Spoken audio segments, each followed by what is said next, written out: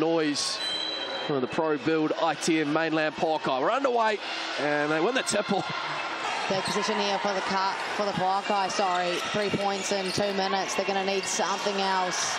Lovely pass. Rabati makes the Kāhu pay. 1.5 from Rabati. This is a game where she could definitely thrive. She loves the physicality and loves the aggressiveness, loves the competitiveness. She's really come alive. Tauihi, though, straight back at you. It's just hit the foot there of the Kāhu player. Back with Ezra now is 7 on the shot clock. Forbes, only 2-man action there on the rebound, but it ends up back with the Pouākai. If you can force Panita into a fadeaway jumper, you've done a really good job defensively.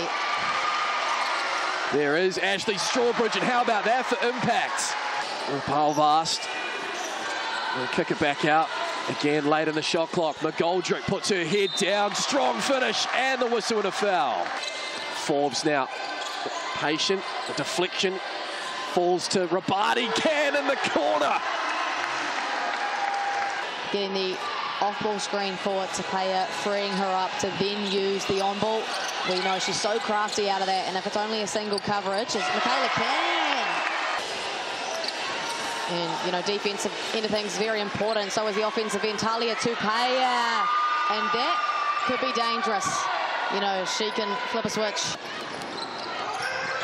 Injection of pace. They go to Thomas down low. Unsurprisingly, double team comes, and she gets the second one to go. Her first points of the second half. She's got 22.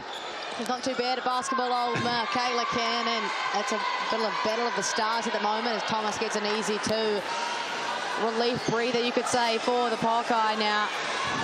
McGoldrick fighting her way to the rim. Big time finish. And the foul on Tupaya. 5-point game. There's Thomas, of course. Fighting her way. Gets the whistle. Gets the bucket. More important matters at hand. Getting the dub. 2-point game.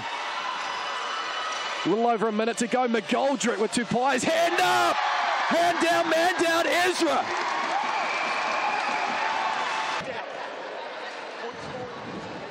The Kāhu will drop to 3-1. Have never beaten the Kāhu in Tauihi. That ends today in their home gym. What a performance.